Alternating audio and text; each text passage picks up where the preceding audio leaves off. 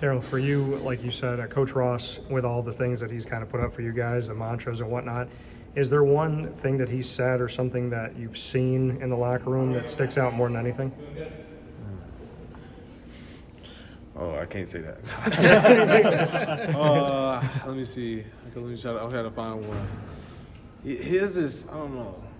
Basically, just leave it all on the field. I'm gonna keep it PG. I'm gonna leave it all on the field. Leave it on the field? Leave it all on the field. Leave no doubt. Yeah.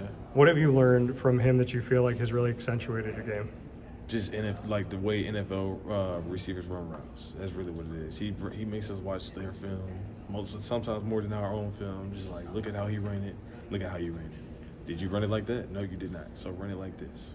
Or if you get this look, run it like this. It's just, he gives us different looks, different coverages. He taught us all the different coverages, cover 4, cover 1. I did not know that last year, from this year to last year.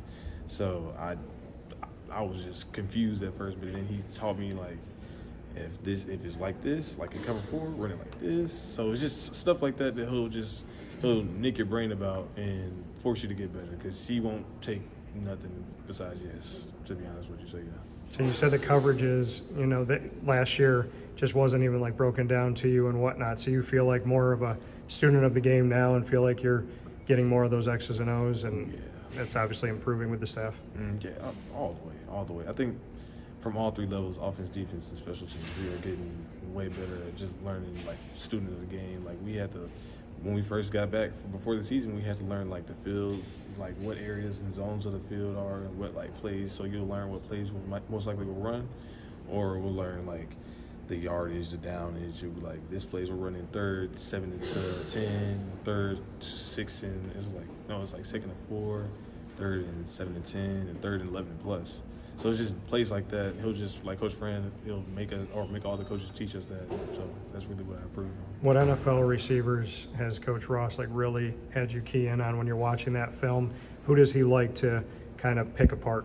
Well, it depends on who you are. So, like, for me personally, it was like Jameson Williams, a little bit of George Pickens. He made me watch one time.